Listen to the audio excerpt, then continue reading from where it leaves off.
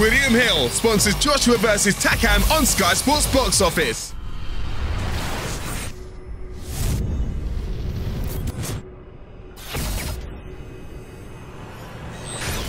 Every famous boxer all over the world. Every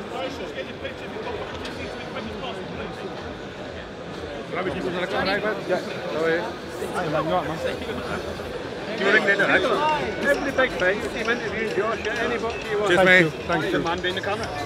Johnny, He's the one. last one. Last one when you're ready. Last one of the week.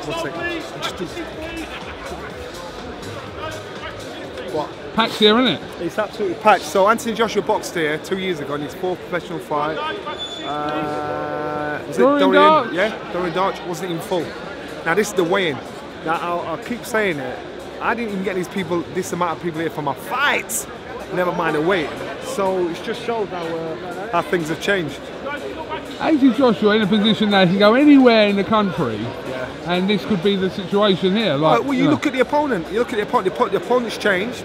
Still, 78,000 tickets have been sold for Saturday night.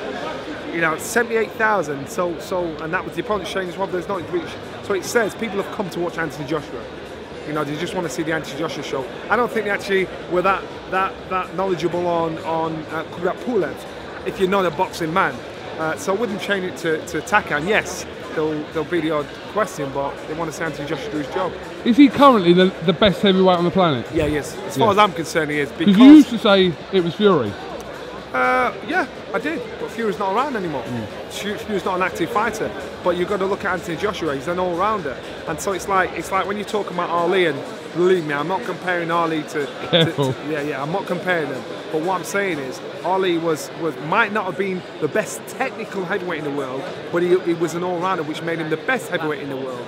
Anthony Joshua is in the same situation where publicly, look at that.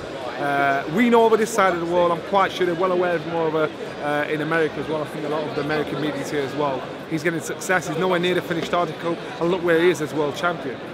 So, you're saying Fury aside, but if Fury's back in the mix, is your opinion about that changed? Well, or we've not? got to see what Fury puts on the table when he gets back in the ring. You can't be out of the ring for so long. You said that you don't believe he'll box again. I don't. I really don't. And I actually like Tyson Fury. I just think his motivation, I think him to get himself in condition to fight again, even though his promises he'll be fighting 3 times next year. I hope that happens, but I personally, I don't see it happening. But I hope I'm wrong, because I like what Fury brings to the table.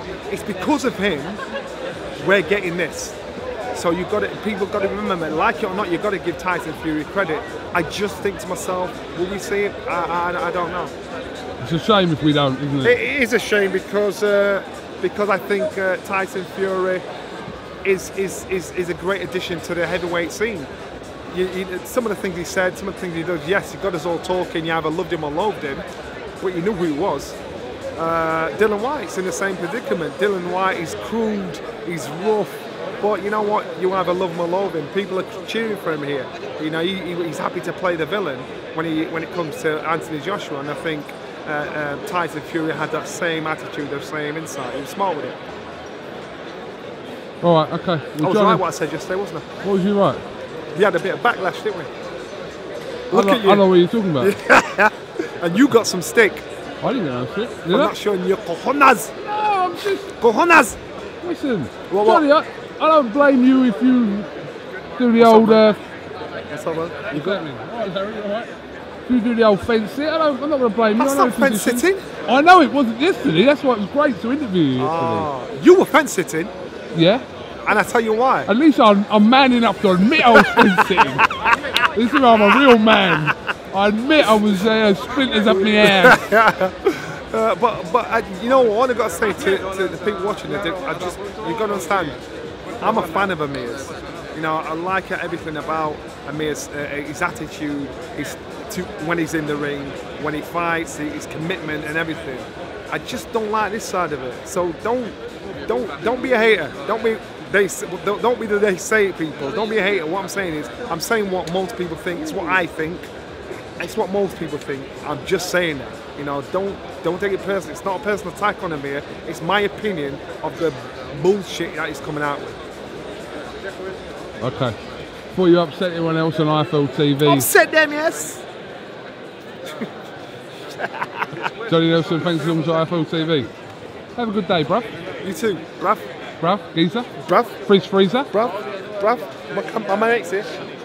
Rudy May. Hey, Rudy May, brother. my good old friend. We boxed each other. It was horrible, but he was the worst guy. He was my sparring partner, and he used to beat the shit out of me in sparring, and I hated it. And then he said we had to fight.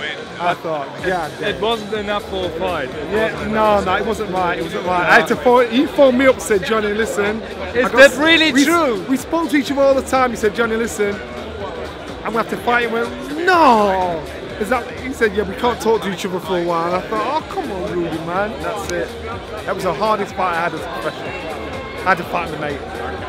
And now he's here. He's the German version of me. He's my black brother. That's right. That's how we roll, man. He was one of the few that took care of me when I was in Germany. You've dropped one of your dirty club cards. Let me just show you what you dropped. So is that some strip club or something? That's just fallen out of your pocket. VIP strip club. What? Come on, cool, you bear. I know what that is. Whoever stayed here knows what this is. You know what that is. I don't know what it read is. that shit. It's his VIP card for a naughty strip club. I'm so proud of you. All right, no problem, Johnny. Thank you very much.